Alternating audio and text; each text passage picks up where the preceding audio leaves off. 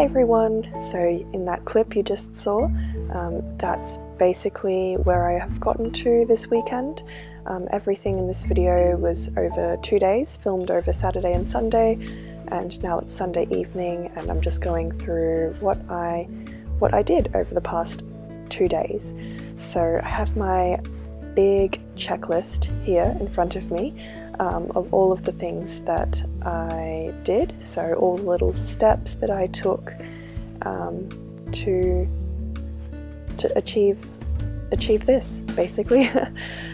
So what I've got here is I've got my bodice pieces, so these are cut out already. There's a layer of cotton lawn backed to each of them and they were hand basted around the edges. This is also after I dyed the blue teal fabric a 4th time. So just so you know why the cotton lawn on the back is a bluey teal colour, it's because I dyed it after I had cut out the pattern pieces. Sorry if this is going on a big long tangent, but yeah, basically the cotton lawn was dyed because I had to dye the fabric a 4th time after they were pieced together, backed with the cotton lawn. Gosh, that was... Okay, next thing. So I then ironed all of those pieces and then basted each of the pieces together vertically. So what I mean by that is that the vertical sections, so the top teal colour and then its bottom nude counterpart, they were sewn together first, basted. So all of those were basted and then they were machine stitched down. So I think still here I'm just basting. I haven't actually gotten around to using the sewing machine yet, but I will. So with this, what I found helpful to do was to actually fold the edge of the teal fabric 1/2 inch. So fold it and then that would crease the fabric and then leave me a very faint line of where to baste and hand stitch. Oh, here we go. I'm at the sewing machine now, and basically I just made sure that all of those basted pieces aligned in terms of where the like zigzag things are on the bodice, so like where the teal and the nude colours match to create that pattern. So I just machine stitched over the top of where I basted basically, and then pulled out all of those basting stitches once that was done. So those are all of the vertical pieces sewn together. I then trimmed the seam allowances and pressed all of the seam allowances open. I was considering pressing all of the seam allowances upwards, but then I realized that created a bit too much bulk. So yeah, seam allowances pressed open flat was the way I did it. And then here I'm starting to piece together everything horizontally. So just in that clip just before, I was matching up the center front seam. Yeah, but then I went to the ironing board and decided to actually iron out all of my seams instead, because on one of my other videos someone mentioned I should actually iron all of my seams no matter what. So I'm being a good little seamstress and I'm ironing. Okay, now back to matching up the 2 center front pieces. Sorry, the 2 front pieces to create the center front seam. So you can see me doing that there. With this, I don't know why, but the bottom 2 pieces, the bottom 2 nude colored pieces, were cut on like some weird angle, like not a straight line. So I had to figure out where I needed to actually sew to get that straight center front seam, but ended up doing that fine. And then I moved on to the side front pieces. So same process, folded the edge 1/2 inch inwards, created a crease, marked out with chalk where I needed to baste, and then basted all of that down, and then continue doing that. It's very repetitive. It took a long time. Yeah, not much else to say. And then finally I can move on to the back pieces. Again, same process. and then not long until I am able to bring them over to the sewing machine and machine stitch all of that down. Again, the reason why I base stitch is because I'm working with so many different layers of fabric. I've got cotton lawn, polyester, chiffon, and then all of the weird like seam lines and craziness going on, so basting is important for this. Okay, so now that everything has been machine stitched down, I can start trimming away seam allowances, especially in that pointy center front part. There's a lot of fabric going on there, so I need to get rid of it.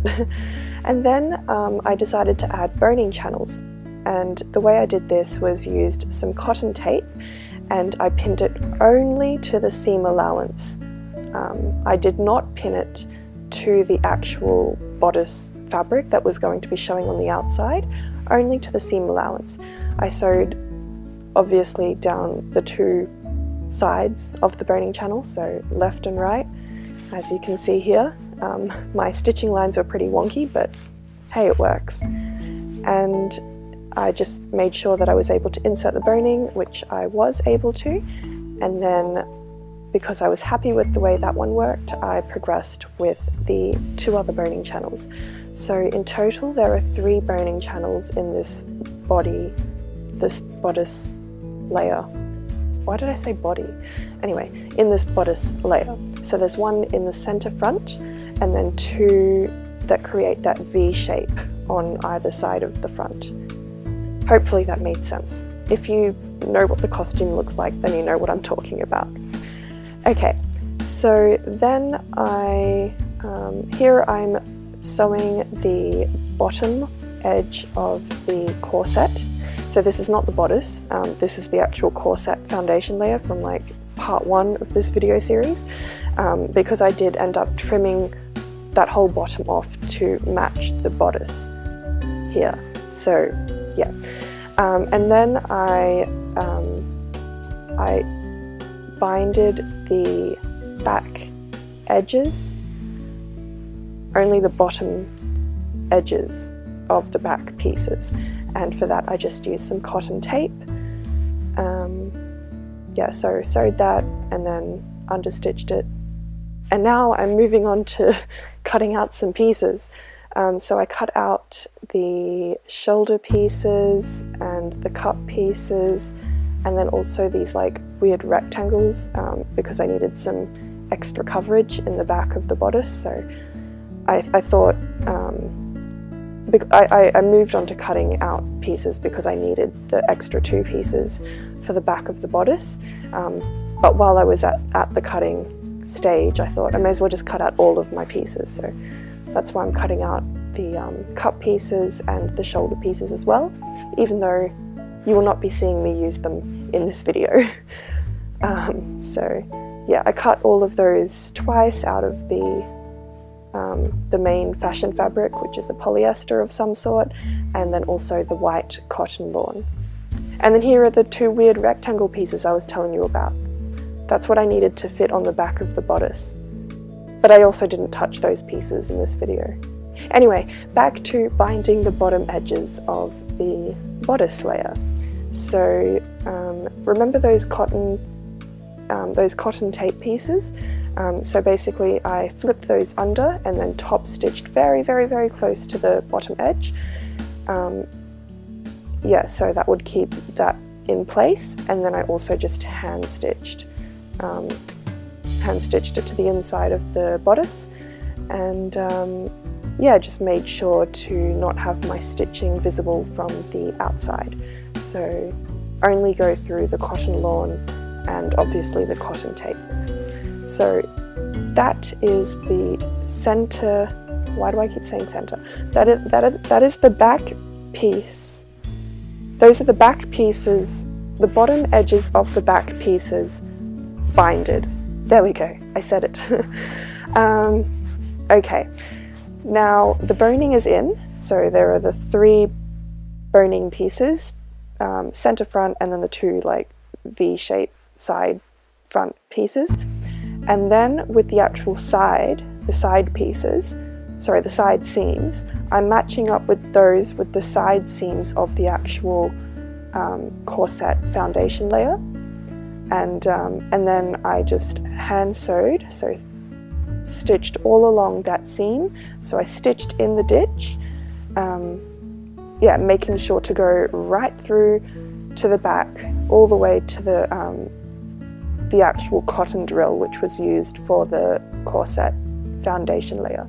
So essentially there I'm like sewing through, oh, who knows, quite a lot of fabric. It's very thick, and I did use back stitches for this. I did not just sew a regular running stitch. I had to use back stitches for this, and this probably was the most time consuming out of everything I did over the weekend, and my fingers were sore, very sore.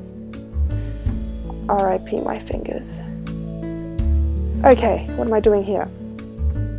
Okay, I think here I'm hand basting the bottom edge of the front pieces, and that's to bind the bodice layer to the actual corset foundation layer.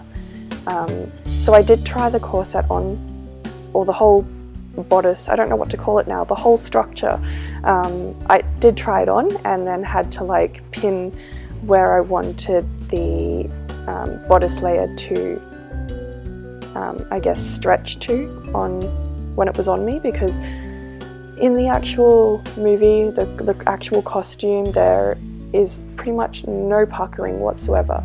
So I really had to make sure that the fabric was pulled down very taut to, you know, achieve the smoothest look as possible. Anyway, back to what I'm doing in the clips. I am trimming down the seam allowance for the actual corset foundation layer, and then folding over the edge of the actual bodice layer, and then pinning that down in place, and then hand basting it. I'm pretty sure there's a lot of hand basting. Yes, so hand basting that down. Yeah, so this is just to finish off the bottom edge of the front, basically. I don't know what else to explain. Yep, so. Oh, okay, we're moving on to the sewing machine. Now I'm just top stitching very, very close to the edge, along the bottom edge of the front two pieces. When I say front two pieces, I literally mean the front right side and the front left side. And then I'm using some polyester bias binding, and then covering up the raw edges that were folded over in the center front. So pinning that all down, and then while I was at this stage, I thought, yeah, I may as well bind the back edges of the corset as well. So using the same bias binding to finish off those back bottom edges. And this is of the actual corset foundation layer, not the bodice layer. Yeah. And I actually sewed the bias binding the correct way, which is you sew an unfolded side first on one side, and then you flip it over and then top stitch it down. So yeah, not like how I did the corset foundation layer when I was sewing those bias binding pieces, the incorrect way. And then finally, I just need to do a basic running stitch along the bias binding on the inside to finish off the bottom edge of the front pieces. Yeah, and then so there's just a stitch that goes along the bottom edge of the bias binding, and then one that goes along the top edge of the bias binding. And then with that should be it. I don't think there was anything else for this video. And yep, that's it. So that's what it's currently looking like. It's actually sitting over on my table at the moment, and it looks just like that. You can see that the back pieces, so the bodice layer is only attached at the side seams, and then the back pieces are left loose, so they can be zipped up over the top of the lacing in the back. So that's it for this video.